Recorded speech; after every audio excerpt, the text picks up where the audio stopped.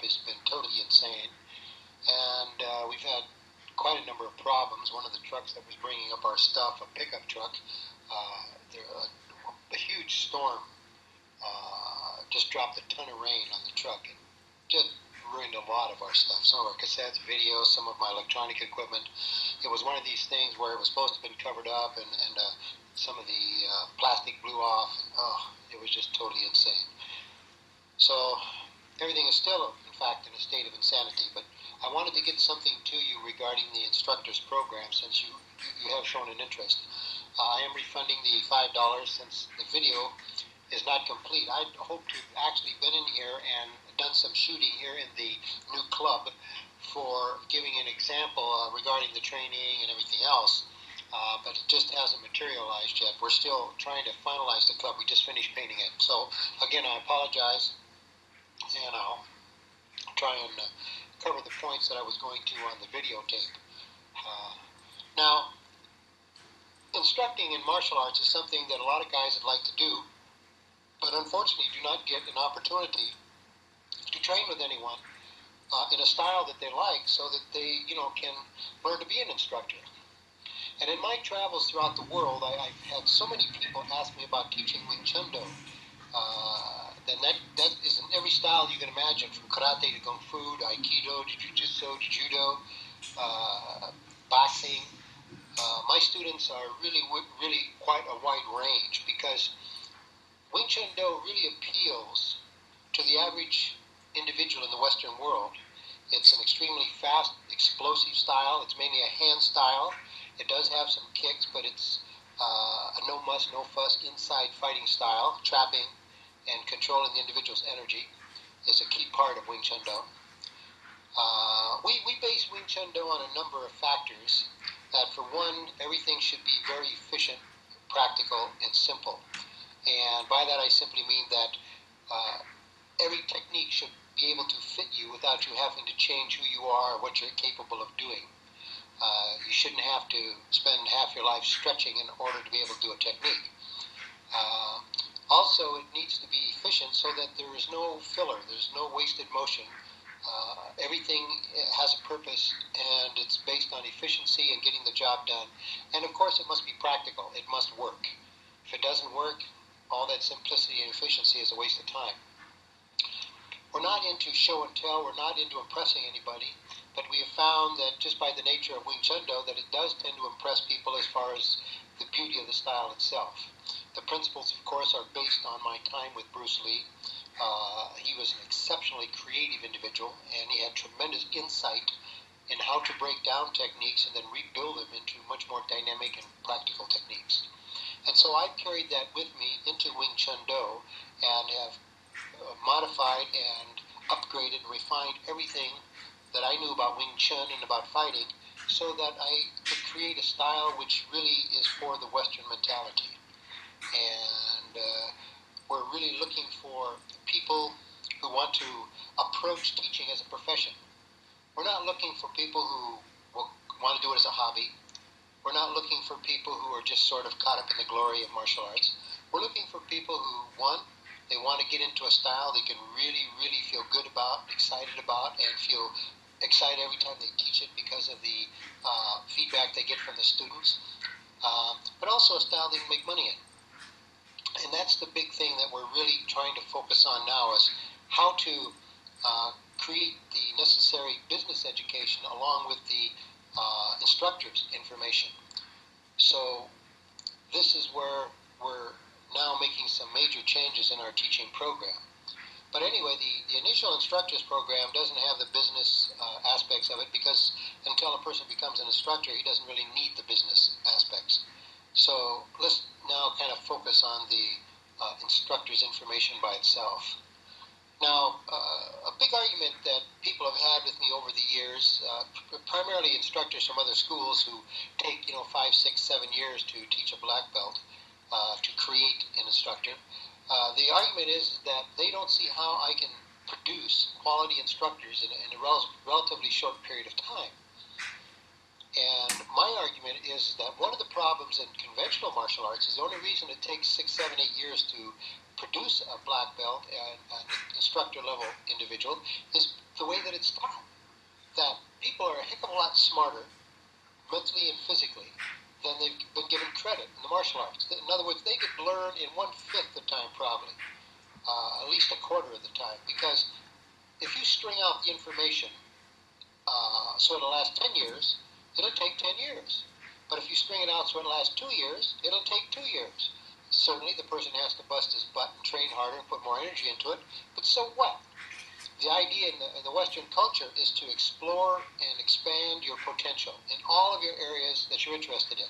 If you're interested in many other things other than martial arts, then you want time to give to those things. You don't want to have to spend your life practicing martial arts just because you want to teach. There's marriage, business, social. There's other things in life other than martial arts. However, martial arts can be such a fulfilling profession. It can be an exceptionally exciting profession because it gives you the independence and the financial security that you could have in almost any other profession. One of my instructors in Canada makes over $100,000 a year. The one in Florida, as soon as he opened, he made $2,800 in his first month, just when he opened. I think he had 40 students.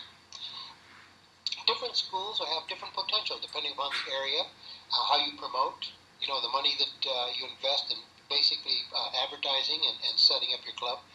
All of these are going to have a factor in, how you do. But at the same time, the students, once they come in, want something that is going to answer their needs. They want something that is going to be useful to them, something that's fun to practice, something that they can get constant feedback, that it is something that is going to work for them, so that their confidence can build.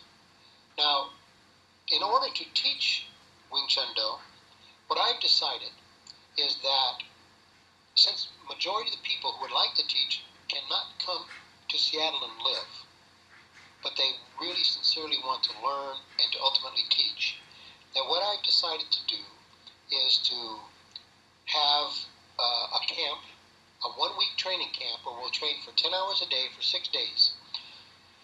And that is to take the special instructors' videos that I've developed and to go over carefully every technique, every concept, every principle, so that by the time the person leaves the camp, he is well-grounded, not only in the information, but he's had time to interact with other students plus instructors who will be there to help assist in the training. And so they'll have a real in-depth indoctrination to the system. Then they take the videos home and they begin to train on their own. Now that they have a good understanding of them, they begin to train on their own. Of course, they'll probably need a friend or somebody that they can do a lot of the techniques with, or a number of friends, but that's fine. It's not a matter of teaching them. It's a matter of sharing with them some of the techniques that you want to practice with them because of their particular qualities. Maybe somebody's fast, maybe another person's strong, maybe another person's tall, another person's short, maybe another person can do chi-sao, the trapping hands real well, or sticking hands. But that's up to the individual who's going to take the videos home. Also, there's roughly 1,100 plus pages of notes that accompany the video, so a person actually has reference information that he can go to and constantly reinforce the correct information. Now, as a person, and again, I underline, the person has the videos and the notes, and therefore he can proceed as fast as he wants. If he wants to take 2 years to do this, he can take 2 years. If he wants to do it in 6 months, he can do it in 6 months. What I'm looking for is the end result, not the time. I'm trying to be honest with those people who are really motivated and who will really put out the time. Now, what they'll do is they'll train, and then what they'll do over a period of their training is they will do a certain amount of testing on video. By that I mean they'll show me what they're doing, how they're doing, and I'll critique them.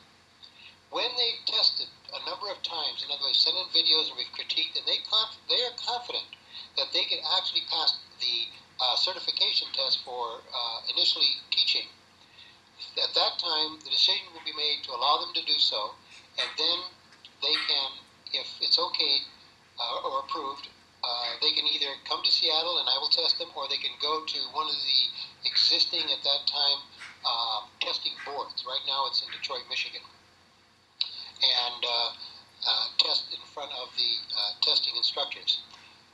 So The idea is to be able to give the person the freedom of his own motivation and his own learning curve. This is how fast he learns. If he learns real fast, fantastic. If he learns slow, then he's going to have the patience. But one of these days, he is going to achieve the level that he's been reaching for. He is going to be able to teach. Now, one of the things I believe in very firmly is that you cannot develop a high level of skill in general training. In order to develop a high level of skill, you really need to teach. You cannot learn to teach, or you cannot teach and even learn to teach without teaching. So it's like a guy who goes through college, he gets all this information. Just because he's come out of college doesn't really mean much, except he has a lot of information. Now what's he going to do with it? Now he can teach in turn, and he's just one big step ahead of his students. But over a period of time as he teaches, the information will take on much more depth, much more substance. It'll have much more meaning. And he'll be able to take that information, which was before just basic information, and then he'll be able to become creative. And that's kind of the way I approach the martial arts, is that I'm not looking for a high degree of skill in the individual.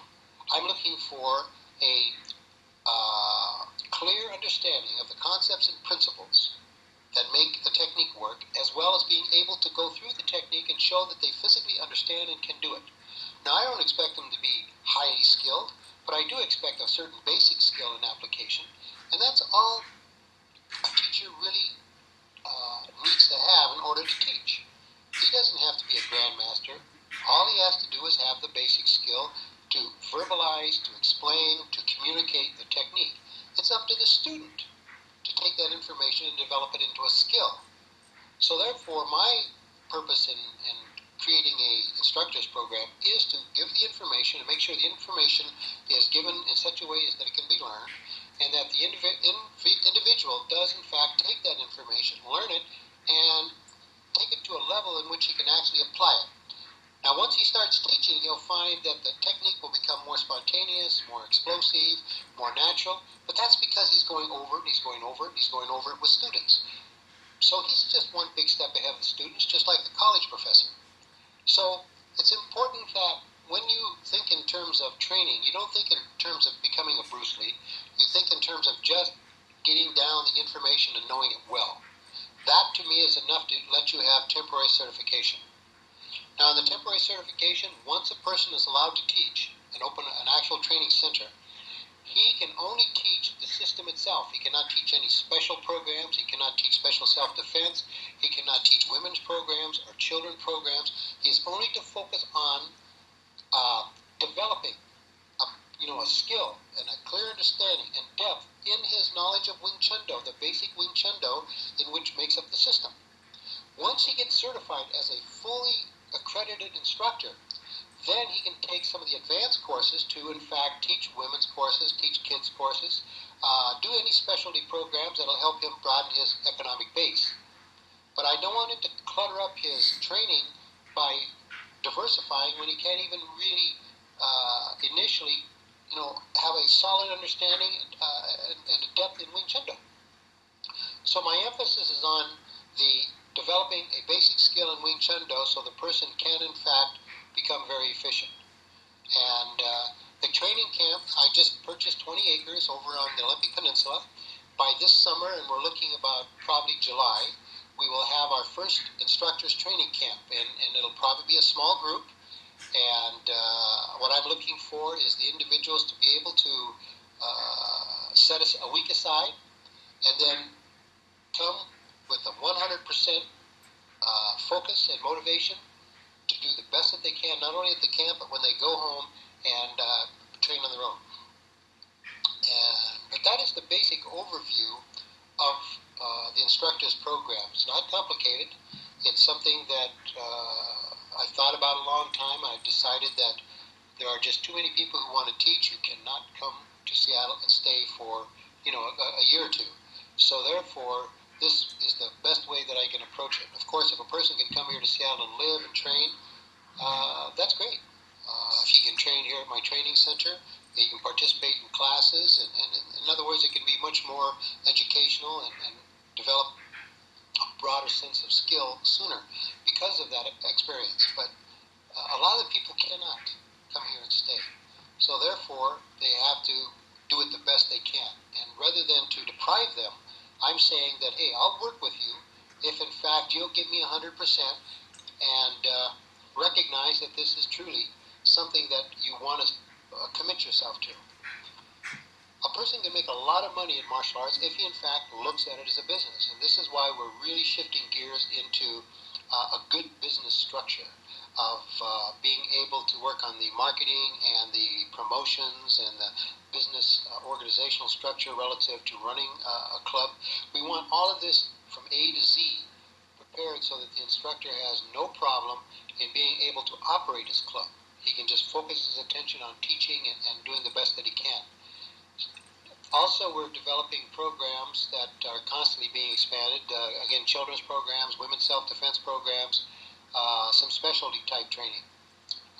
So we want to, give the instructor as much opportunity that he can to make money.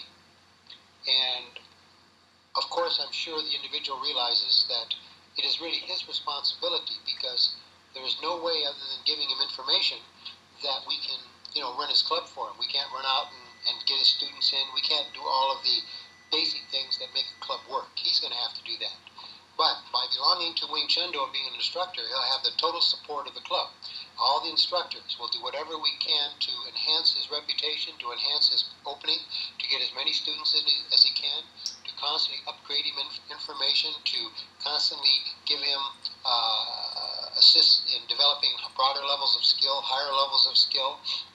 And of course, being able to share in my reputation and my background of 30-some years, and that they're just an extension of my training, that helps them in their legitimacy, even though they've never taught before.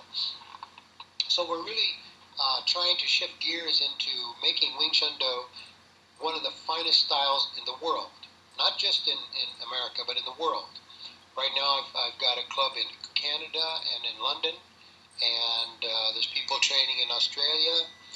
I've got inquiries from a number of different countries, including St. Petersburg, Russia, and they have my books over there, and very, very interested in having me come over and do a seminar. And as soon as their ruble has any value, maybe I will. But of course, we're just looking right now to get good instructors who will really be serious, who really want to give themselves an exciting life, a full life. They want to be able to give their family a special life because of the type of people that they'll meet, because of the fun that they'll have involving themselves in an exciting activity. The martial arts is really a unique profession, and I've been in it 30-some years, and I just really always have to admit that it's been a pleasurable experience, and I look forward to many more years. But at the same time, you have to be serious. This is not a game. It's something in which you have to put out 100% in order to develop that skill. And I'm setting it up sort of like a franchise, except that it's your club. You'll have to buy certain things from the club, maybe timers or wooden dummies or a few things. But overall, other than getting your certificates from the club, the majority of money that you make definitely is going to be yours. So the harder you work, the more money you're going to make. You will always be linked to the Wing Chun Do Central Club, but that is just to enhance and ensure your own success by the constant refinement in your education and the constant backing of those in Wing Chun Do who want to see you successful just as well as you want to see them successful. Now, if there are any questions regarding the instructors program, I'm sending this little outline and kind of reinforcing what I've just told you. If you're interested at all, again, the training seminar is going to probably be in July, and it'll be for 1 week, and that's Sunday through Sunday. In other words, you come in on a Sunday and you leave on a Sunday, and the in-between days are just pure training. It's not a social visit, and it'll be in the country. It'll be at the training center, training camp, where it's a beautiful little spot. It's got a river going through it and a stream. It's going to be a little rustic at first because I'm still putting everything together, but so what? That's the nature of the game. That's the fun of it all. And this will be our first training session at the training camp, so it's going to be very, very, very exciting.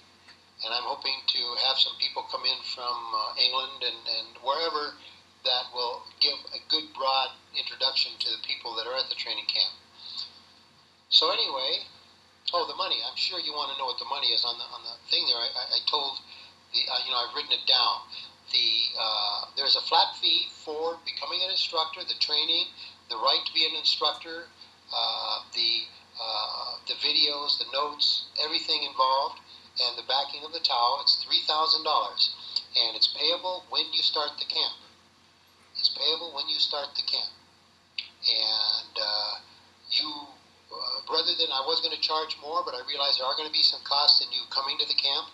Of course, you will be totally self-sufficient at the camp. There'll be no cost whatsoever, so you'll be all right there. But it's just getting to the camp. That's your responsibility.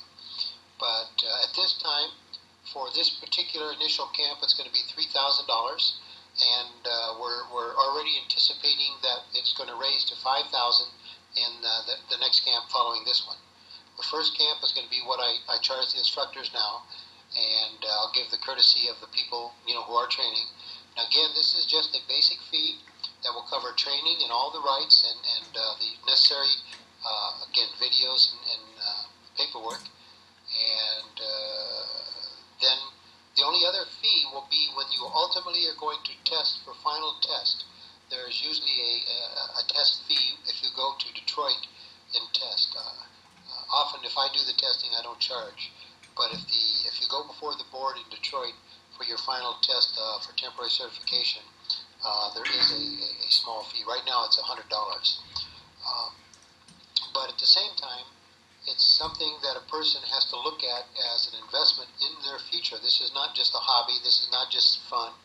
It's something that is going to very likely influence their whole life. And I want a person to be really, really able to commit. And the money that they're going to have to put up is not that big of money nowadays, but it's big enough that they have to be real serious about it. And we're looking for people who are ready to commit, and will see this as a business investment. Just like you'll invest to go to school. You'll pay for your education. And when you come out, what do? You got to go look for a job.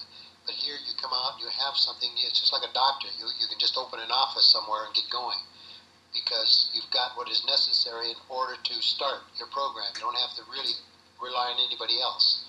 And that's kind of what I'm looking forward to with the people that we work with in the training program. So anyway, if there are any questions, please get back to me right away, and I'll respond as quickly as possible. If you get into the Seattle area, and I'd love to have you visit. But again, the camp will be, at this point in time, we're targeting it for the month of July, sometime in the month of July, probably around the middle to the latter part of July. So anyway, I'm just kind of lost my thoughts here. I've just been working on 40 things today, and I wanted to get this tape out. So, okay, again, I'll send this paper and cassette along with your other things, and hope to hear from you. Bye-bye.